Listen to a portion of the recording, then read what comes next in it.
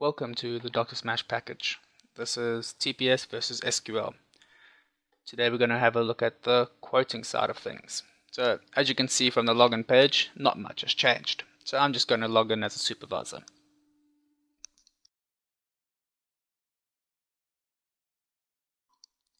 Okay, as you can see, this page again hasn't changed very much. So we're just going to go through the motions and go to jobs and quotes. Make view print quotes. Now the first thing you're going to notice that all the buttons have moved to the left hand side. This is to keep in line with Windows and their standards that they have set, so you're not having to adjust between Windows and Dr. Smash. Second thing you're hopefully going to notice is that there's a couple more columns now. Each column allows you to order it by that heading. So for instance, if you're wanting to maybe order it by, let's say, claim number, or insurance company, quote a name, vehicles, reg number, or even customers. But we're just going to keep it simple. We're going to go by quote number. We're going to go down to the bottom. That's our last quote. That's the way it's always been in TPS, so that's how we're keeping it in SQL. So let's add a new quote. First thing you're going to notice is it's asking you for the vehicle rather than the customer. This is because most of the time you're working with the vehicle, not the customer in your shop. So we're going to start there. For our one, we're going to work with ND309653. Now, as I type it in, it's going to bring up all the ones that are possible matches. So the further on I go, the shorter the list is going to get. Now, there's our Opel Kadett that we're going to work with. Now, as you can see, it already knows that the owner is going to be a Mr. Mayer. So when we select it, instead of going to the customer browse, it's going to take us straight to the quote, because it already knows that this vehicle is owned by J. Mayer. Now, your quoting page hasn't changed very much at all. So we're just going to compile a simple quote. In the same way we always used to, where B is for bonnet,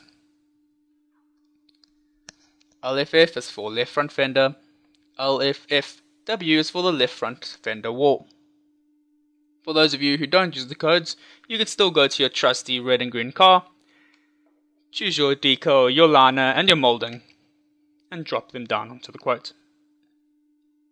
So now let's just put on a couple of prices here just so it looks like an actual quote.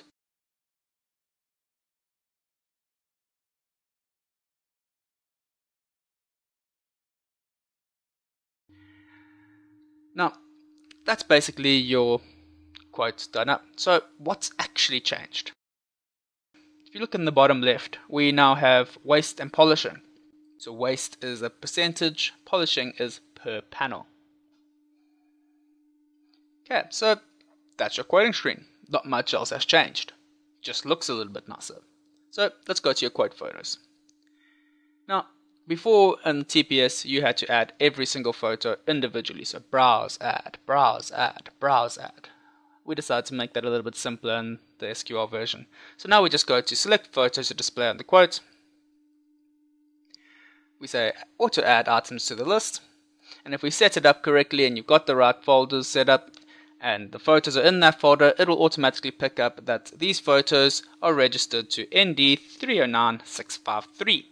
And would auto-populate this list.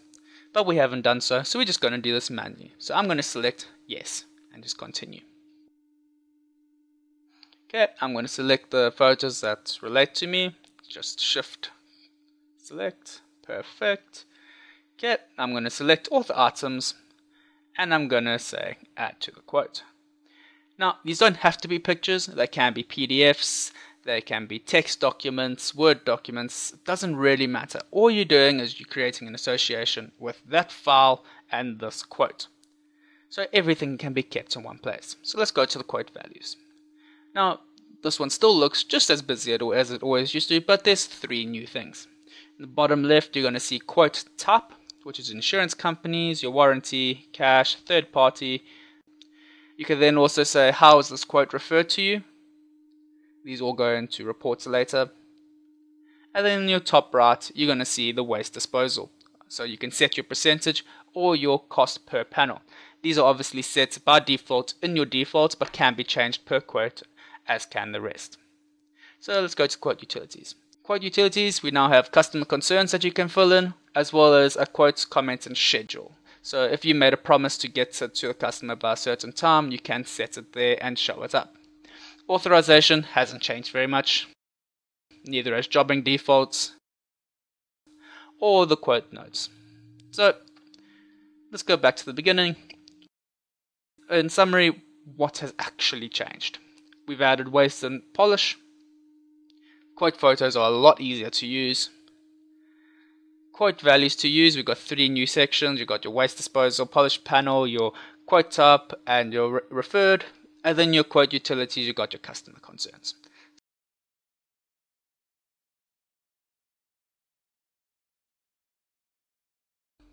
So I'm just going to commit this. I'm going to print it because I know my defaults are set up the way I like it without changing anything. So let's look at the quote. What's actually changed on the actual quote? We have waste and disposal and your polishing shown up on the quote now. This obviously can be deactivated in your defaults if you so wish, or activated, whichever works for you. If you have a customized letterhead, obviously your side will come up.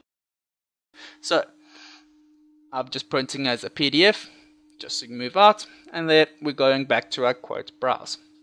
Now, we haven't just done the extra columns and moved the buttons across. We have also added on the follow-up colors. Now, these would be red, green, and yellow. Green meaning you've done all your follow-ups and everything's A for away. Red, you haven't done any follow-ups. Yellow, obviously in between. So, we're going to go into the follow-up screen. Follow-up has not been done. Follow-up done but requires further attention. And follow-up complete are your 3 main statuses. So these would obviously be set here.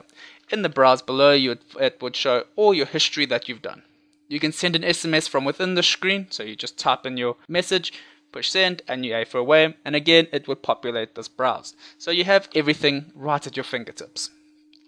So yes, that's the TPS versus SQL. What's changed? Not a huge amount, but enough to save you time and make your life easier.